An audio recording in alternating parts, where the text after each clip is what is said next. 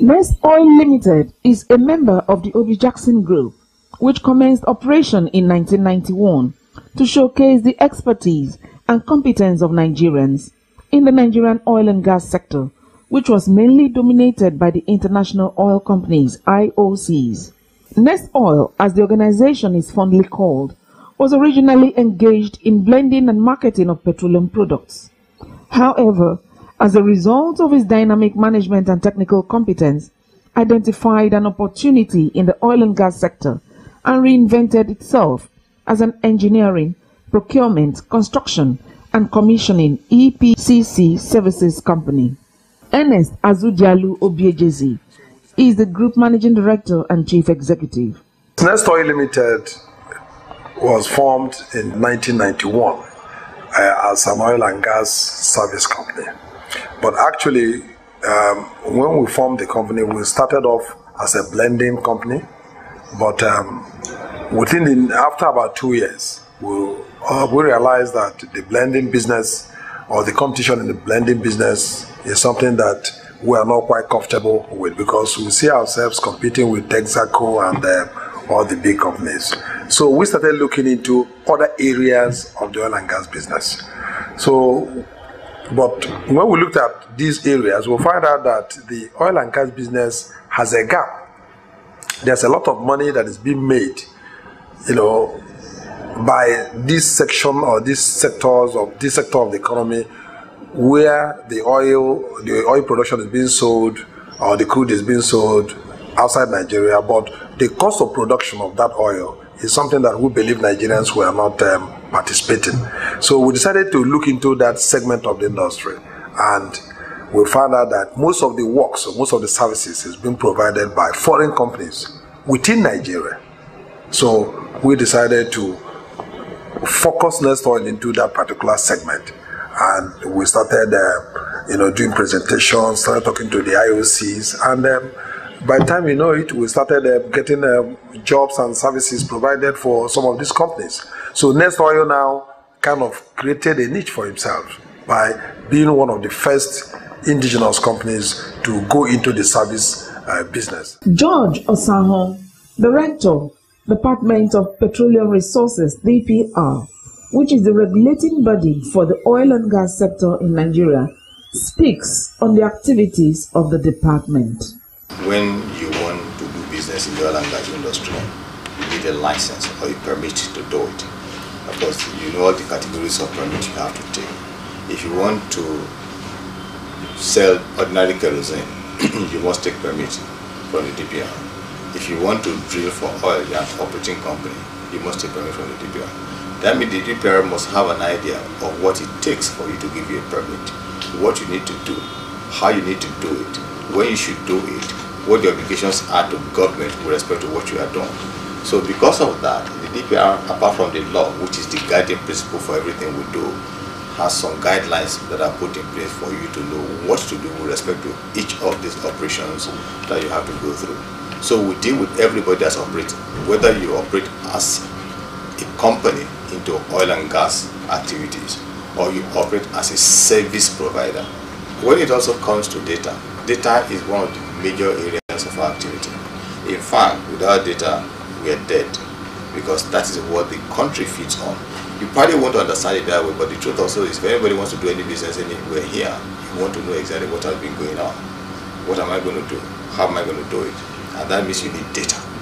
And we protect the data as much as possible, and that's one of the things where we're trying to structure, so that anybody can go on our website and download data, but it's not going to be free. One other area which everybody has addressed, which I think people are happy with, is the one we call oil and gas industry service permit. Is the permit you must take for you to operate in the oil and gas industry as a service provider.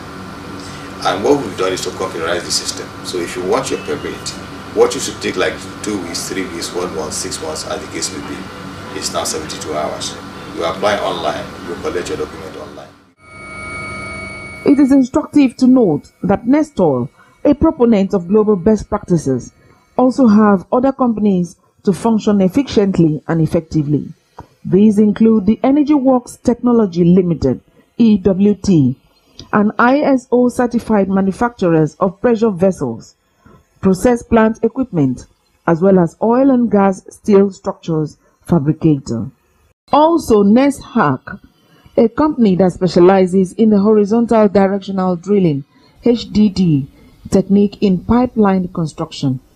Nestoil boasts of an experienced crew, 2 rigs permanently stationed in Nigeria, and the possibility to deploy more rigs and pipe pushers. One of the achievements that Nestoil had to its name is one of the major, the biggest pipeline that has been constructed in the oil and gas industry. Nestoil has built so many kilometers of pipelines for sure, and as it stands today, Nestoil is one of the most successful oil and gas services company in Nigeria. More recently, over the past 2 years, Nestoil is also constructing the biggest pipeline ever built in Nigeria, the OB3 pipeline. That pipeline takes gas from the delta up to the north towards Oben. So for Nestoil, it's a company that has achieved so much that sometimes it's difficult for people to believe that it's a purely 100% Nigerian company. So we've done so much in terms of facility construction, the pipelines, and also in other areas of the services. Today, Nestoil has diversified further into dry docking, dredging, and HDD, horizontal directional drilling, which is like the new technology for laying pipelines. So there have been other companies that have just sprang up as a result of the services that Nestoil was able to provide in the industry. In addition, the Shipside Dry Dock is one of the subsidiaries that is able to streamline its docking activities in the bid to meet its objectives for safe working conditions and a variety of services for vessels. When we started, we had issues with the kind of jobs we were able to accept within the industry. But over the time, we found out that most of the jobs being given to Nigerian companies, or what the IOCs were able to provide for us, were just little or civil and mechanical jobs. So we decided to refocus into the pipeline construction industry. So Nestoil actually now had to focus more into the mechanical segment of the industry, and over the years we built capacity in pipeline construction, flow lines construction, and most of the mechanical works required for oil production. So the products of Nestoil today is in the pipeline construction, in major fabrications. We do major fabrications for most of the IOCs, and we aid the IOCs in building production facilities. I mean, in short terms, you can say that once the oil comes out of the ground, Nestoil can take care of the product from that time till it's exported.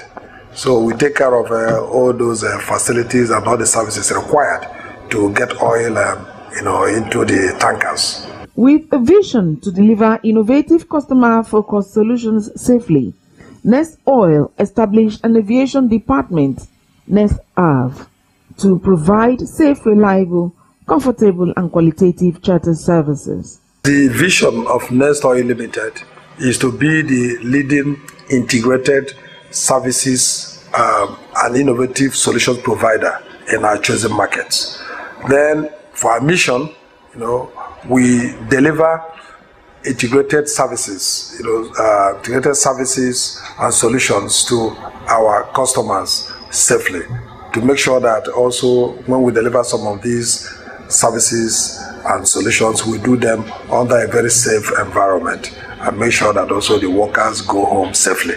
Given its deep knowledge and understanding of the operating environment, Nestoil combines professionalism, modern technology, and human capital to achieve set goals of its valued clients.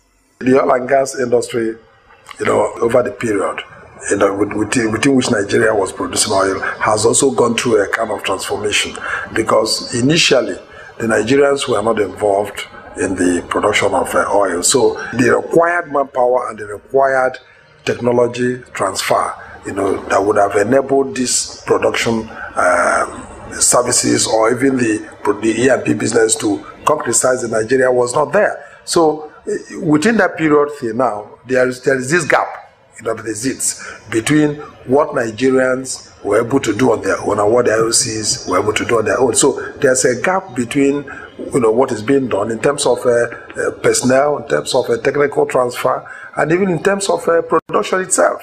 So the volume of oil that can be produced in an economy is a function of further exploration activities, drilling, daily production, and also making sure that all the right parameters are all met.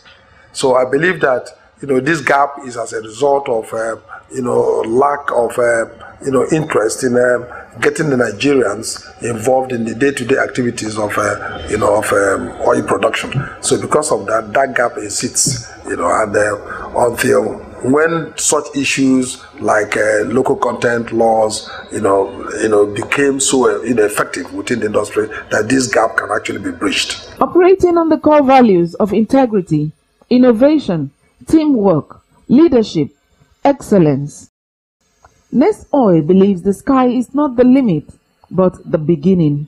Nestoil actually, is expected to be, one of the first, public quoted companies, in Nigeria. In the next 5 years, Nestoil should be, quoted in Nigerian Stock Exchange and also possibly also in the London Stock Exchange. So we expect Nestoil to go international also within the next 5 years. I mean, we should be talking about Nestoil in Angola, Nestoil in some of the countries where we have oil and that are already prospecting their oil now. So we believe that for me, Nestoil should be an international player within the next 5 years. But more importantly is that Nestoil will be quoted in Nigerian Stock Exchange.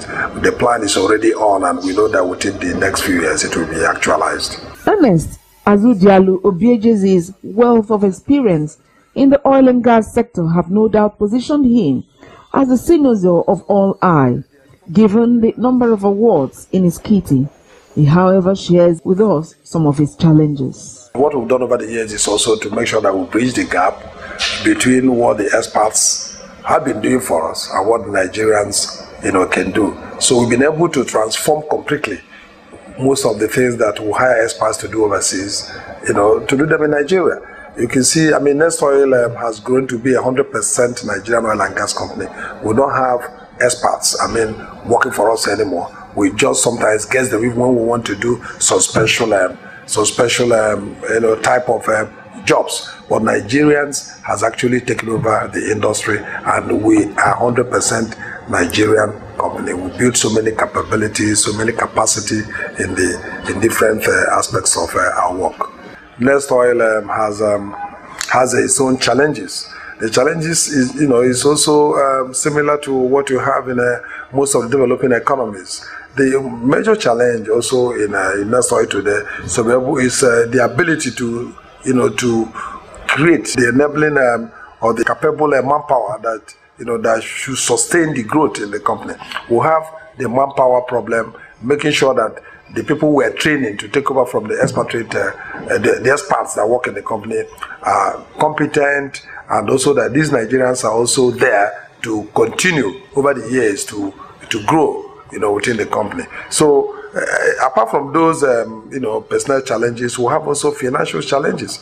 You know that Nigeria as a country and the Nigerian banking industry is also not so strong enough to support the oil and gas business. So there's problem with the finance. There's also a problem of manpower. But also more importantly also is the ability to conquer all the challenges within the communities where we work.